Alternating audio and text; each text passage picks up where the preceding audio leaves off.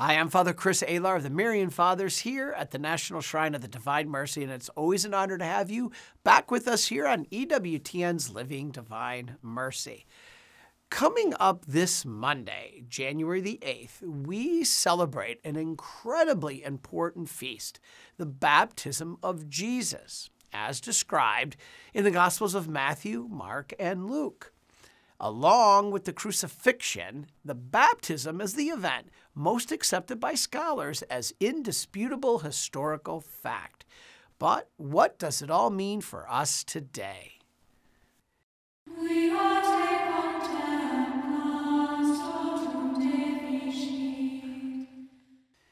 This year, the day before the baptism of Jesus is the Epiphany on Sunday, January the 7th.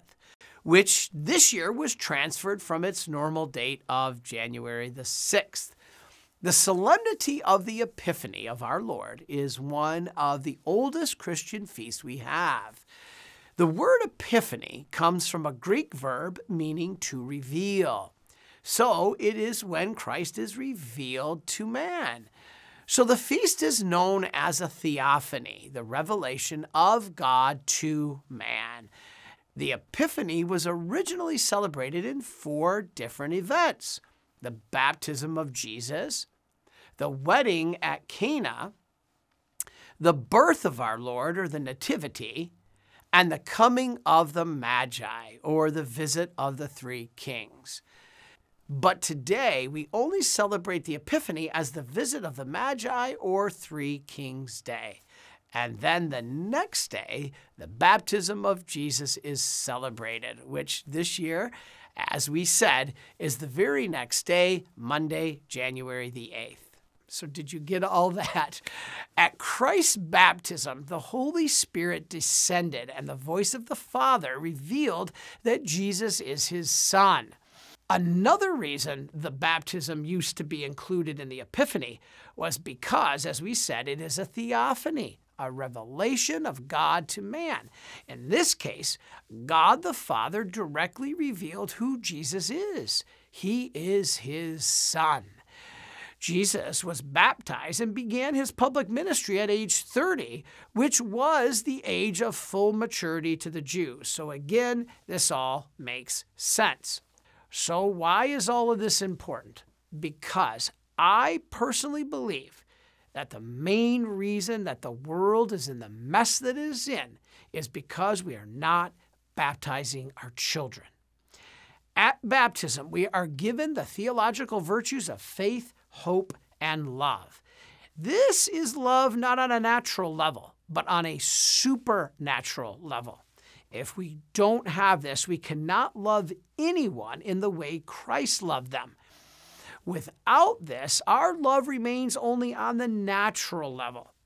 Also, it is at baptism that we are given the gifts of the Holy Spirit, which then manifest the fruits of the Holy Spirit after our confirmation. That was on our Christmas episode. So you can see, without baptism, the Holy Spirit cannot fully work in us. And that is what is lacking in the world today. The Father created us, the Son redeemed us, but the role of the Holy Spirit is to sanctify us. And this is the only work of God not done yet. To be sanctified means we are made holy, and that is the biggest job yet to be done by God. So in a way, the Holy Spirit is the most active in the world today if we let him. And this makes sense because after Christ ascended to the Father, it was the Holy Spirit who was sent back down to earth, which was Pentecost. And like us, at our confirmation, the apostles were filled with the Holy Spirit to go out and love in a way they had never done before. Even before Christ ascended to the Father, he said that the apostles will not know him until he sends the Paraclete, the Holy Spirit. Only then could the work of sanctification truly be accomplished. Thus, the Holy Spirit is the key, and he comes to us at baptism and confirmation to critical Catholic sacraments. In fact, our baptism is linked to Christ's baptism. At his baptism, Jesus is revealed as the beloved Son of the Father. At our baptism, we become the adopted sons of the Father. At Christ's baptism, the Holy Spirit descended upon him. At our baptism, the whole Trinity descends upon us and comes into our soul. At Jesus' baptism, the heavens were opened. At our baptism, heaven is open to us. At his baptism, Jesus prayed.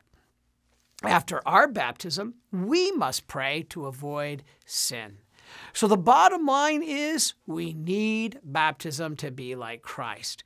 In this way, there is continuity between the Old Testament and the New Testament. Whereas Old Testament prophets announced Jesus from afar, John the Baptist actually points him out in person. Instead of baptizing with water only, the baptism of Jesus will institute baptism with water and the Spirit. Prior to Christ, grace was only signified or symbolized. The body was just cleansed by the water, nothing more. Now, the baptismal rite instituted by Christ and entrusted to his church not only signifies grace, but it is the effective cause of grace. It is grace itself. And baptism confers the first sanctifying grace and the supernatural virtues of faith, hope, and charity, as we said. It takes away original sin and personal sins also, if there are any, along with all punishment. Baptism impresses the Christian character in the soul, allowing the other sacraments and graces to follow. Now, the Church Fathers said that the dove that appears at Christ's baptism is important.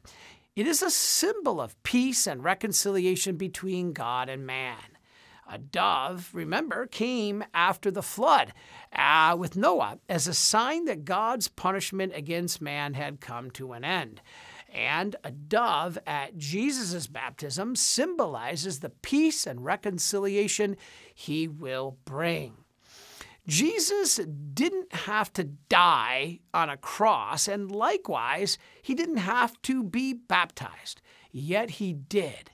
And he did this to bless the waters, to make them holy so that we can follow him and also be baptized by water and the Spirit. He did both things to express his solidarity with fallen man and give us a good example. As St. Gregory of Nazianzus said, "Let us be buried with Christ by baptism to rise with him. Let us go down with him to be raised with him. Let us rise with him to be glorified with him." So again, please baptize your children. Well, Father, I'm going to let Junior turn 18 before he makes that choice, if he wants to be baptized or not. No. Junior didn't wait until he was 18 before he decided to be a part of your family. He was born into it and was automatically a member of it from day one. It is the same with us as a member of God's family. We enter into it automatically at baptism. And who wouldn't want to wash their child clean of sin? Well, if you don't baptize your child, you're leaving them quite dirty with the stain of original sin. Now, many people, though, don't baptize their children because they don't believe in infant baptism. Well, the Bible tells us to baptize our children. St. Peter declared, "Repent and be baptized, every one of you, in the name of Jesus Christ for the forgiveness of your sins, and you shall receive the gift of the Holy Spirit. For the promise is to you and to your children." Or we read this, "Baptize first the children, and if they can speak for themselves, let them do so. Otherwise, let their parents or other relatives speak for them." This is found in the apostolic tradition, 2116, around the year 215. And finally, have you ever been asked if you have been saved? Well, you can answer, yes, I have been baptized. I am now an adopted child of God. Again, Jesus said we must be baptized of water and the Spirit, or we cannot enter the kingdom of God. And St. Mark said, those who believe and are baptized will be saved. Now, if a family member, though, of yours is not baptized, do not despair. First, pray for them. That's important. And there is also a way for them to kind of be baptized, even though you might not realize it. This is called baptism by blood, such as if they're a martyr, that they die for their faith, or baptism by desire for those who truly long to be united with God. But don't risk it. Go for the guaranteed grace found in the sacrament of baptism.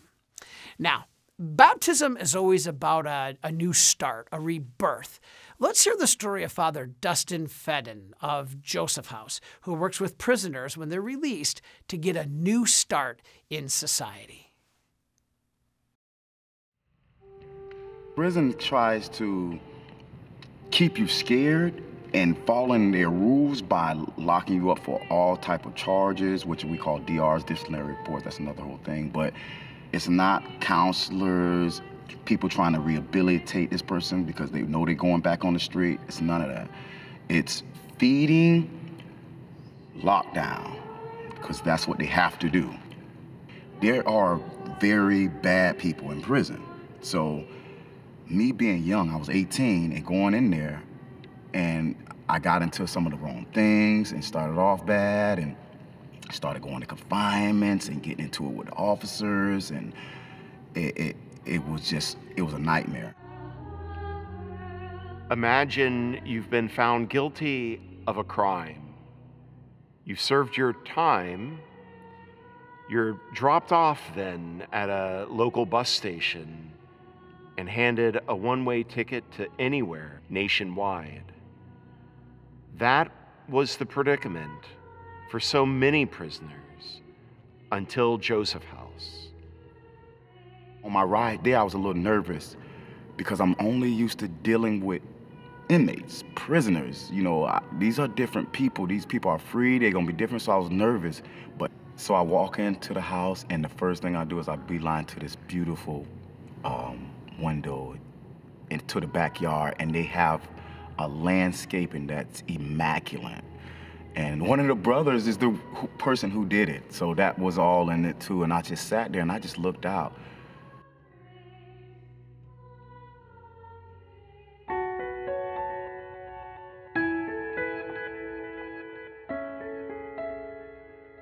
Joseph House was established in 2018.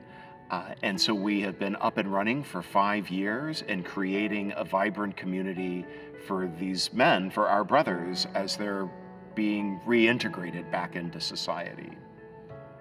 My 22 years was the darkest place of my life. It was the worst time of my life. It was, I lost my whole family. I became another person, and it was coming from hell to heaven, getting out and coming to the Joseph House. That's all I can sum it up. I was in pure hell for 22 years. When I was a seminarian, before becoming a priest, I shadowed a lay Catholic chaplain in both solitary confinement dorms and on death row. And it was that experience that opened my eyes, one, to the extraordinary humanity of these men, many of whom have committed atrocious acts of violence, and yet there was something profoundly mysterious about their humanity and oftentimes their desire for a new life, of new opportunities to love and serve others. Father Dustin and others said, we want this ministry in our diocese and we're ready to do it. And that, when you come to a bishop, to someone with an idea and a plan to carry it out, that almost always gets implemented.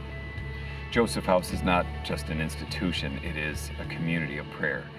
We pray before meals and pray at various times, but at the heart of it is the gospel. It's caring for one another. It is serving Jesus in one another. And I'm not just saying that we serve those who are formerly incarcerated and it's just a one-way street, but all of us, they're serving us. They're reminding us of the importance of faith, of how much God loves us. And so that community is built on the gospel. Other programs that I've worked at have seemed very beige and very impersonal. It was very important to us to have pictures on the wall and for people to be able to decorate their own rooms and have reminders that this is home for them.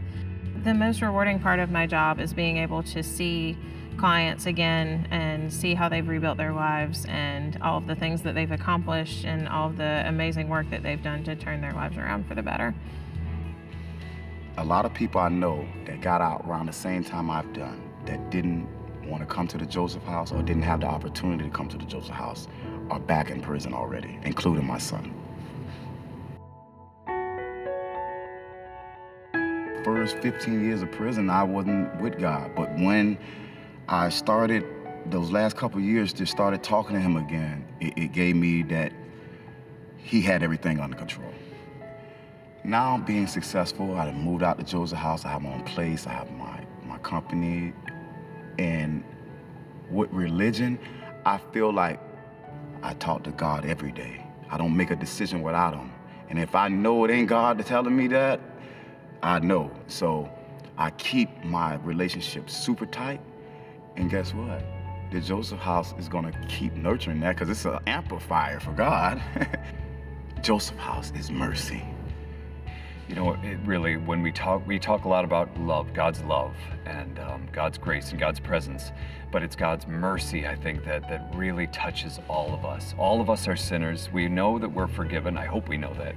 But mercy is just another level. That shows that, yes, not only are you forgiven, but God pours his mercy upon us. And that's really what we want to share with those who are involved with Joseph House.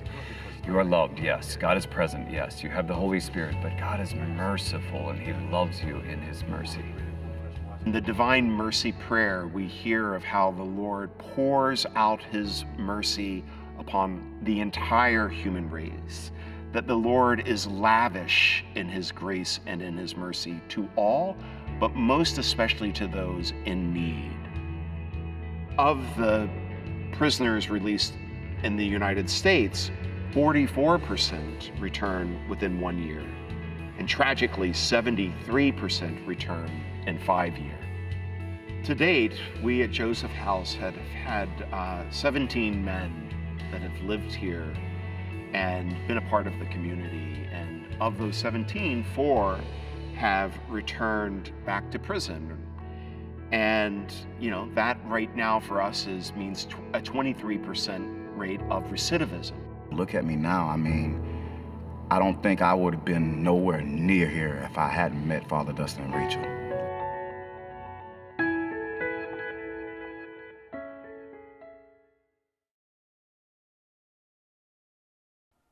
Wow, what an amazing story about Joseph House and pray. What an example and an inspiration of somebody who had been going down the wrong path has now found the right path. Thank you guys for that beautiful example.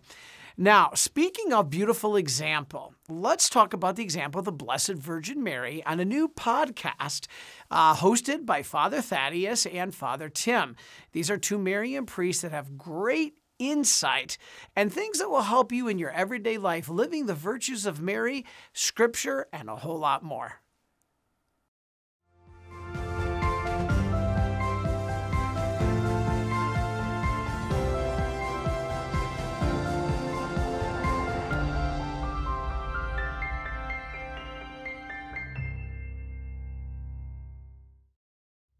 Now, she's not only remembering the word of God spoken to her through the archangel, she's also contemplating these words, these events.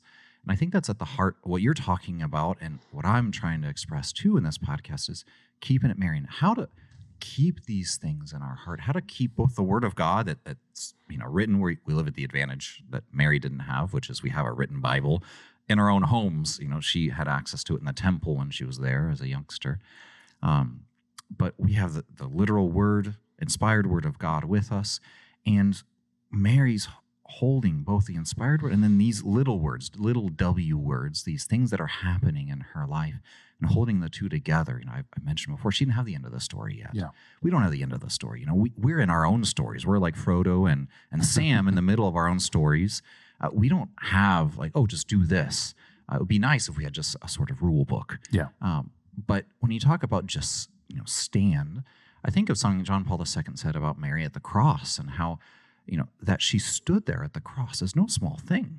That's a courageous thing to do. That's a real activity in the midst of chaos, darkness, when the high priest of all people is condemning her son, the authority that should have recognized him. The political authority is going along with the corruption of the high priest. And she's there standing in the midst of the storm. That's hard. Yeah. And that's the strength of Mary's heart, of her immaculate heart, a heart that's able to keep and to hold these words. I just want to close with a few things, but is there anything you wanted to mention or to say before I wrap this up for today? No, only that I'm very happy to be jumping off in this new endeavor with you. And of course, grounding everything in Scripture and the tradition of the church. Sure. As well as, just the tradition of all the saints, which of course is included in that. There's so much good out in the world, and we must never lose sight of that, because there's always, sadly, since the fall, darkness present, and it can be overwhelming sometimes, but, it's in that darkness that we can keep our eyes, fixed on the Lord, fixed on Our Lady, as the guiding stars that are leading us home. Well, thank you, Father Thaddeus and Father Timothy. And if you'd like to learn more about this great podcast and many others, visit divinemercyplus.org. That's our platform where you can find a lot of information about our faith.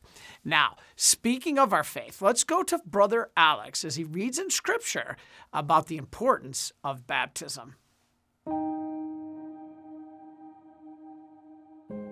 And Peter said to them, "Repent, and be baptized every one of you in the name of Jesus Christ, for the forgiveness of your sins, and you shall receive the gift of the Holy Spirit. For the promise is to you and to your children, and to all that are far off, every one whom the Lord God calls to him." And he testified with many other words and exhorted them, saying, "Save yourselves from this crooked generation." So those who received his word were baptized, and there were added that day about 3,000 souls. And they held steadfastly to the apostles' teaching and fellowship, to the breaking of the bread, and to the prayers. Why are the people of Jerusalem eager to be baptized? First, they recall the preaching of St. John the Baptist, who baptized for repentance and preparation for the coming of the Messiah. Now, St. Peter offers baptism in the name of Jesus the Messiah, a baptism that includes the promised gift of the Holy Spirit. Moreover, since water is a natural symbol of cleansing, healing, and life, baptism speaks deeply to all human hearts. In his infinite wisdom, the Lord chooses water to be the sacramental vehicle of the new life in the Spirit that we find only in union with him. Thinking of the ancient symbol of Christianity, the fish, the early Christian author Tertullian says, "We are fishes of Christ. We are born in water, and only in it do we remain alive."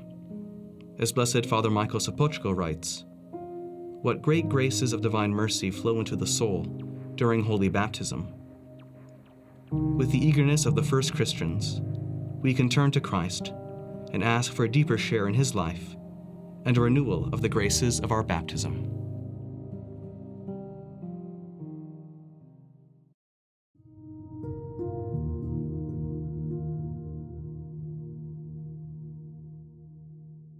Love must be reciprocal.